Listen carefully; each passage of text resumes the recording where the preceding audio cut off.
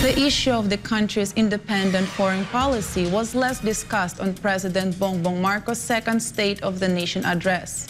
But according to the president, it has great contributions to the investment values that keep on coming into the country.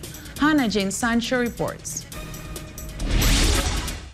President Ferdinand Romualdez Marcos Jr. in his second State of the Nation address emphasized that his independent foreign policy is effective as it reaped investment pledges from his foreign trips. Though it was less discussed in his second State of the Nation address, the independent foreign policy of the administration was on the right track, according to the president, as it has contributed a lot to the country's economy. As a matter of fact, there are old friends and new allies that have contributed big investment value in the Philippines. For that, we have not limited ourselves to the local economy, but we have looked to the global economy for partnerships and agreements. Our independent foreign policy, a friend to all and enemy of none, has proven effective. We have formed strategic alliances with our traditional and newfound partners in the international community. We have embarked on foreign trips to promote the interest of the country for peace building and for mutually beneficial purposes.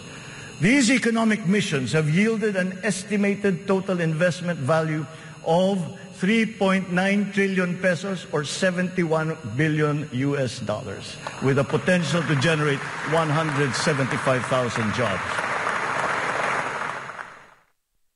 Over 1 trillion investment has been approved in the year of this administration, while through the green lanes, the country has earned more than 12 billion pesos. The implementation of recent economic reforms is underway.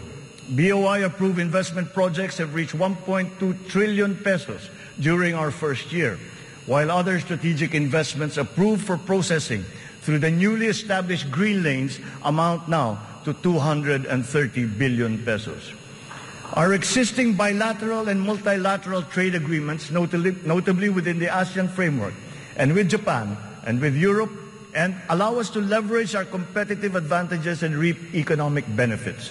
We will continue to forge more of these international partnerships that will lead to a more balanced trade strategy and a healthier economic position.